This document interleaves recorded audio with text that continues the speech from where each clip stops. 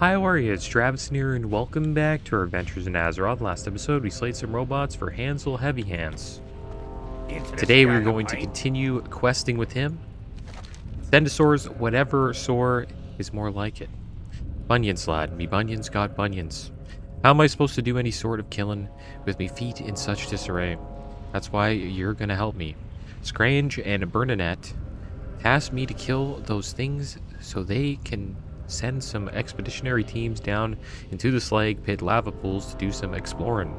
Supposedly some Incendosaurs or some such nonsense down there causing all kinds of problems. Now move along and don't come back till the Incendosaur population be extinct.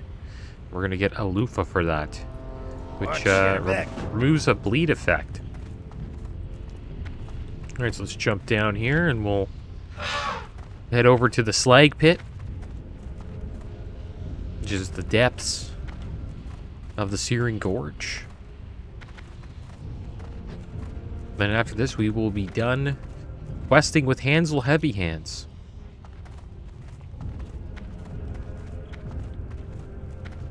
Surprised we haven't seen any other players here right now. Alright, so we gotta find the spot. Here we are at the cauldron. Should be a spot for us to jump down. Yeah, right here this looks good.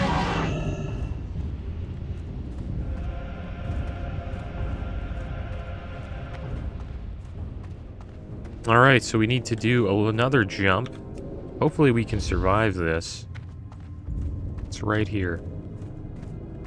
And try to get on this box. Hopefully we don't pull this Dark Iron Slaver. Oh, it looks like we might pull him. Okay, we should have been a little bit more patient.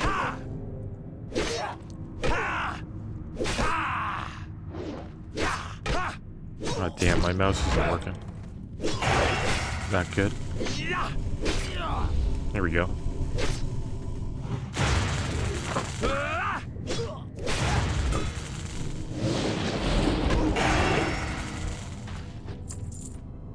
Okay, so let's heal up. We'll make our way down. Yeah, big Diablo 4 announcement happened last couple of days. It's crazy how Xbox owns Activision Blizzard now. I always forget about that. It's pretty cool how it's going to be on Xbox as well. But I don't know if that's really good for Diablo. Like, it is good for, I guess, the player base, but maybe the game could have looked even better than it already does. It was PC exclusive. Incendosaur scales.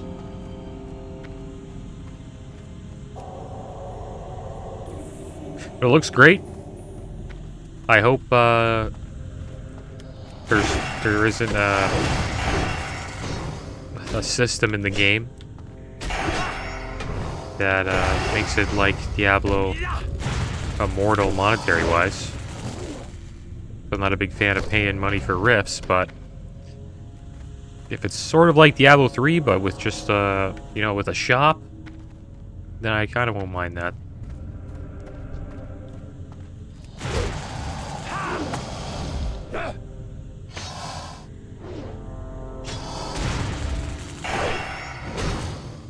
Also, Bethesda's releasing a new game as well. Well, Bethesda Xbox, I should say. That's another company owned by Microsoft now. And that's Starfield. And a lot of people are saying it's like a No Man's Sky copy. Which it pretty much is.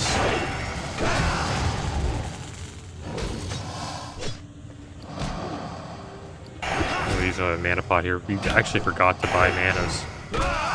We're in a little bit of trouble.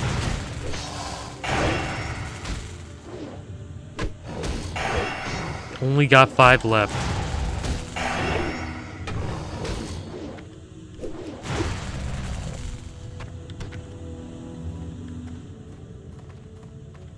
Okay, so let's heal up here. Should probably use Shamanistic Rage so we can preserve a little bit of mana. Won't be using too many totems today, that's for sure. Where's our Hearth at? Iron Forge. Probably a better idea for us to Hearth out of here to go to Iron Forge instead of like trying to trek our way out of this cave. This place looks exactly like Molten Core.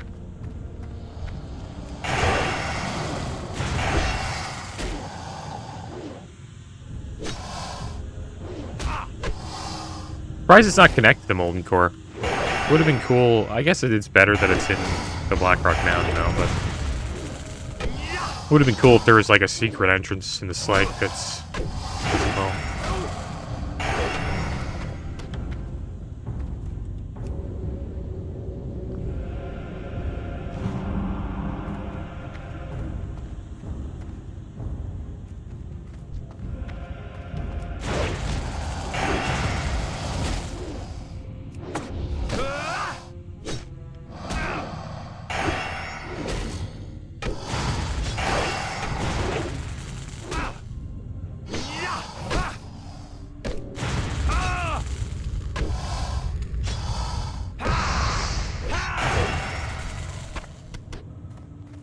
Okay, so here we go. Time to have our first mana.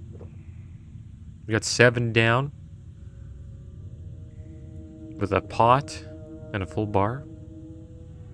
Probably use Give to the Naru after this just to get our health back up. So Dead Side's coming out with a Dead Space, I mean. It's coming out with a remake. I think there's a game called Dead Side too. I think that game would look pretty cool with updated graphics.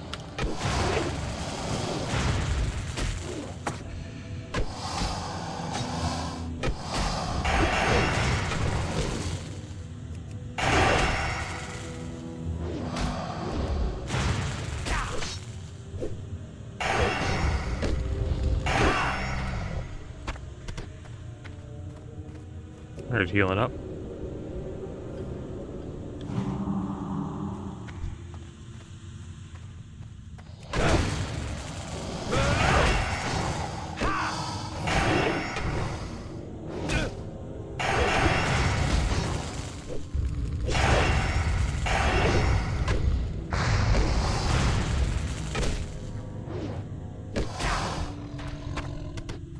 Surprised there's no alliance down here, or horde.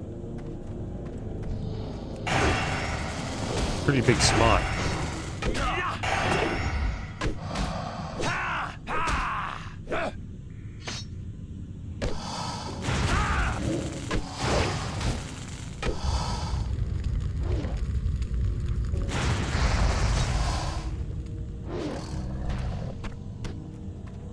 And Wrath of the Lich King is getting fresh servers.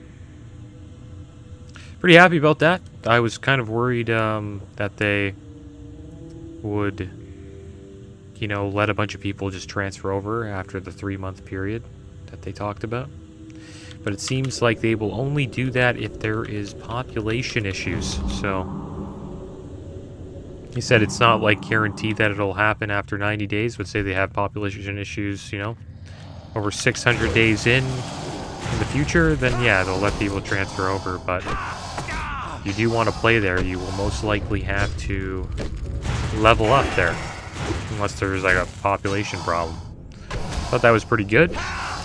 And you will be able to boost a character on that server, which I thought was kind of lame, but not right away. So I think that's good.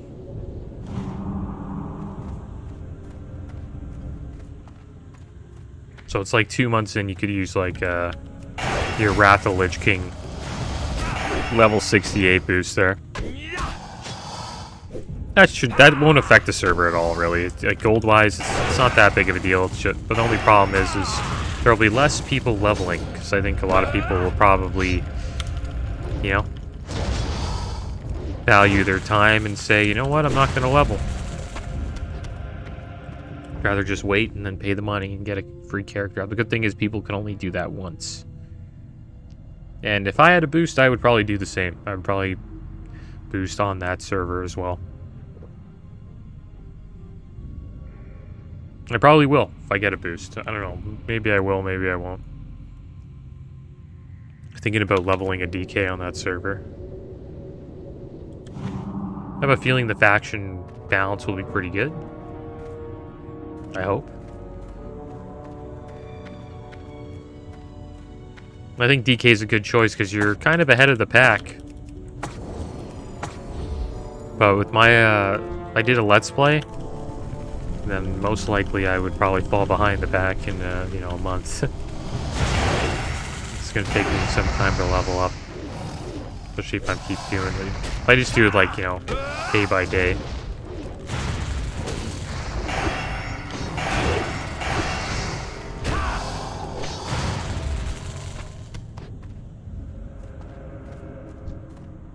Here we go, we got another Incendosaur. Why they wouldn't have any other, like, mobs here? It's just Incendosaurs. We got 2 more manas left. Guess we'll use our last mana pot, give us a little bit of bag space. So we'll use our Shamanistic Rage here. This also helps us regen mana. So be sure I don't forget about that.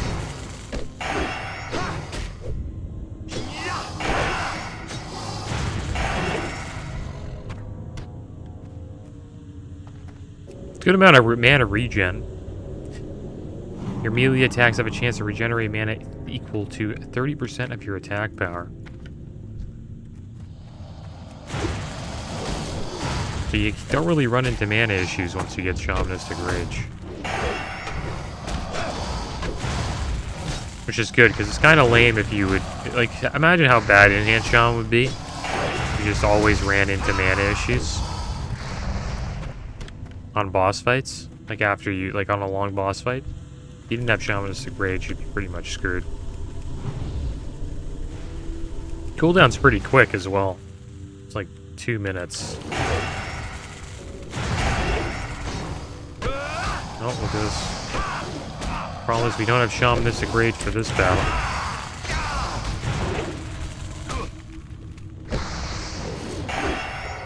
Maybe just get to the Naru here.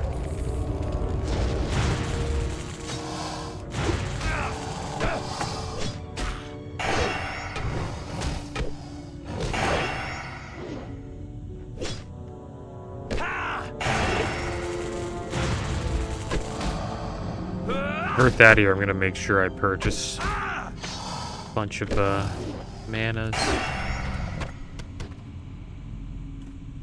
I wonder what these Incendosaur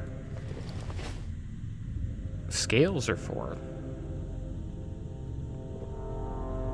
I think you need them. I think I remember using them for fire resist armor back in the beginning of Classic for Molten Core.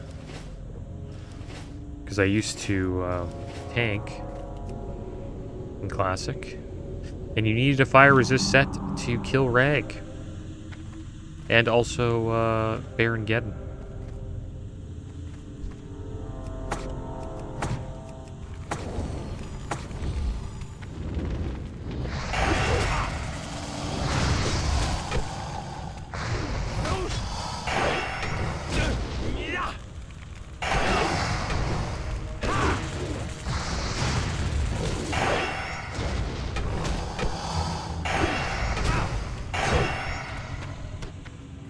Probably just sell the scales. I doubt anybody's using them. This is going to be our last one. And then we'll birth back to Iron Forge. I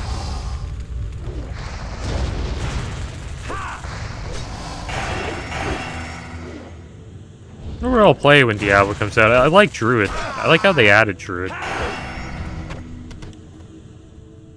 Cool class. It's one that they don't have in Diablo 3. Alright, so let's earth back to Iron Forge, get some waters, and then we'll make our way back to Hansel. Turn this quest in. I've the finest wares in the land.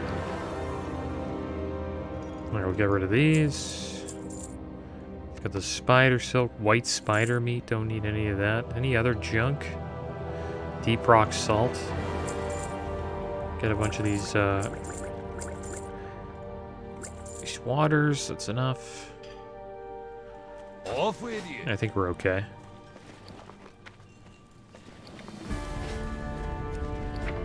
And we won 2 auctions. Not bad. Not bad at all. We're gonna need that gold to level up our alchemy eventually. Because we do need to get that caught up. We need it around level 200. And eventually 300 before we go out to Outland. It's cool that there's still people hanging out in Ironforge here. I assume Stormwind's probably the city where most people are. But Ironforge is the closest to the portal in TBC.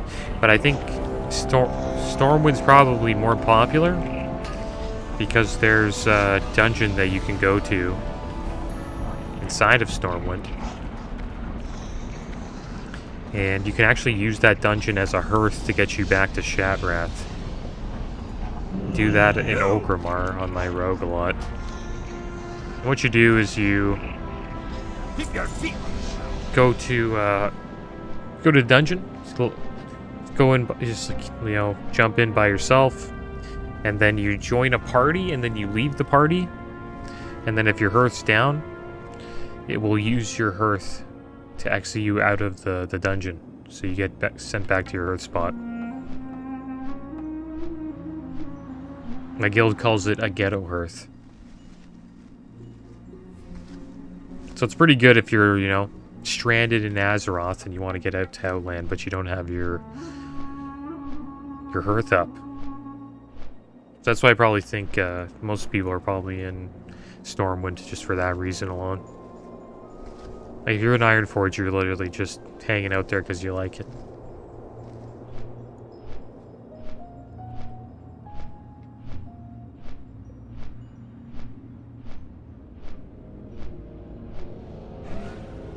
Alright, so we're already back. Nearing Gorge.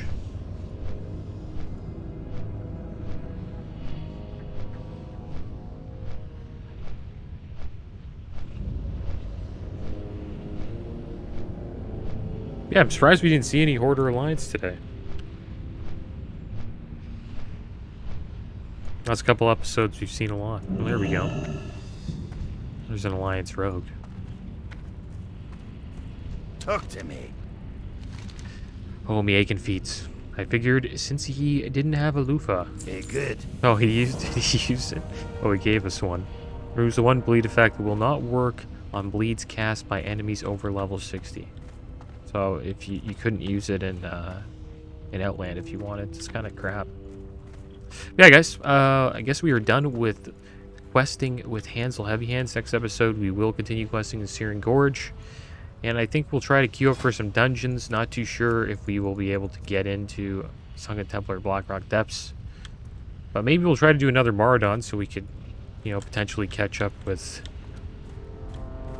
Travid and the Paladin. But as always, guys, thanks for watching. Keep your heads up. Later.